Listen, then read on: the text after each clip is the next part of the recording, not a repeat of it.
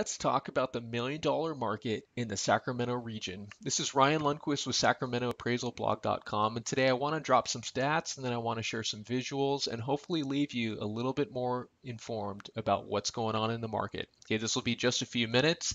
Let's dive in. So, stats in the region. When I say region, I'm referring to Sac, Placer, Yolo, and El Dorado County. First off, 8.5% more sales so far this year, and so sales volume has been up. It's been definitively stronger. 2.5% of sales sold above a million in the region. This is important because I think sometimes when we start talking about lofty prices, the temptation is to think that everything is beyond the reach of most of the market. And I'd say that, well, almost 98% of sales are below 1 million. 602 sales so far in 2019. That's really been the strongest figure ever, which I'll show you in a minute. 82 days to sell on average. This is important. Typically, $1 million homes take longer to sell. Okay, sometimes, especially the unique ones, the unicorns, they just need to be on the market for a long time to attract that one unicorn buyer. But here's an interesting stat.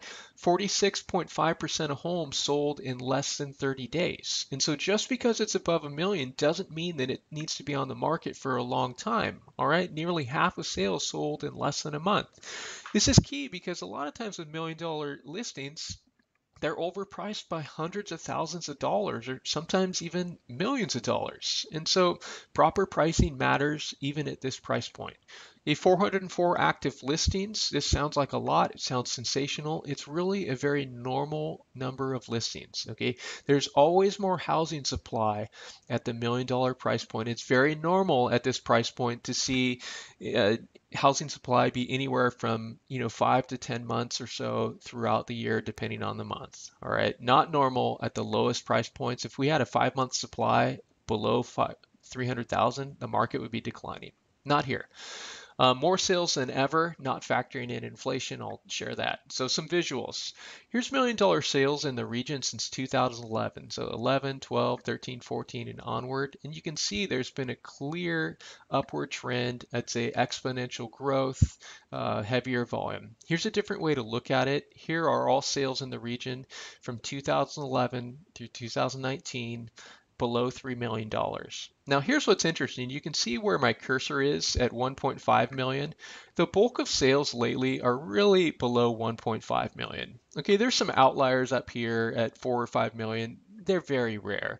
But you can see the majority though is below 2 million. There's not that much above this price point. So let's keep that in mind. Here's $1 million sales in the region since 1999. You can see exponential growth. As the market was increasing, we simply saw more $1 million sales. And when the market began to tank, we saw less $1 million sales. It's like they disappeared for a little while. And the market has really rebounded over these past 8 years, and we've seen quite a bit of growth. And we've literally have more $1 million sales than ever these past couple years. I would say that, if we factored in inflation here and, the value of the dollar, I mean, maybe it'd be more in 2005. That would be tedious to do, but technically, from a raw data perspective, we do have more $1 million sales. The last but not least, here's the top 10 residential sales in Sacramento County. You can hit pause and look through these. And if you have questions on certain ones, let me know.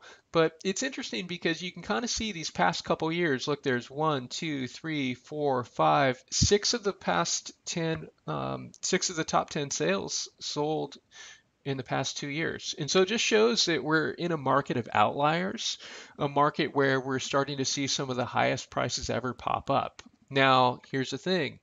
Don't overprice your property because we're seeing some outliers at the $1 million level. Trust me, I could go through the top 10, residential listings that aren't selling right now because they're trying to price according to these, and these aren't the comps. So anyway, I hope that was helpful and informative. If you liked it, give it a thumbs up, but otherwise, comment below. Thanks a lot.